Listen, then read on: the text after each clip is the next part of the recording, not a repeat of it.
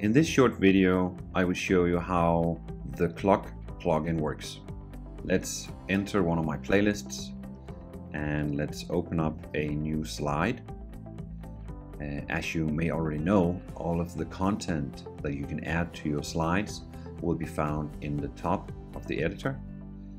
And if you open up plugins, you will find some of the native plugins that you can add to your content. In this video, we will be taking a look at the clock. So let's add that to our slide. You can of course move the clock around. You can resize it using these corners.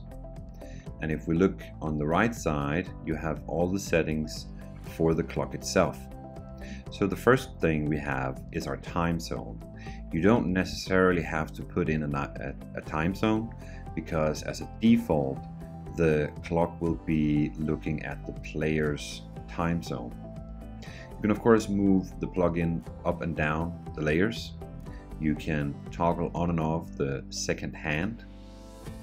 You can toggle on and off the numbers on your clock face. And then of course you have the coloring. You can do a predefined color. You can put in your own color code, or you can do it as a transparent background. To start with, we're just going to keep it red, and the border is also something you can change, and let's just do the same red. The hand colors is also changeable. We're going to keep ours in a white.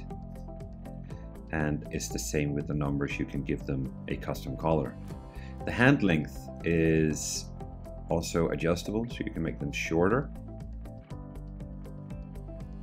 You can change the font of your numbers, and you can add a gradient border. So let's go up here and pick a black color. Let's activate or toggle on our gradient border, and you will see how that looks.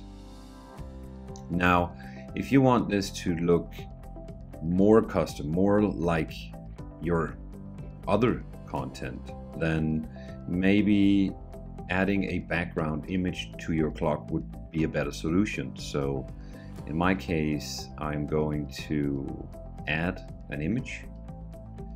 And as you can see, it will be on top of the clock, so I'll have to move that backwards. Then activate the clock to get to the settings. And if I were to make my background transparent and my border transparent, then you have a beautifully looking clock. I can even remove my numbers if they're too disturbing. And of course you can mark both of these elements to move them around or resize them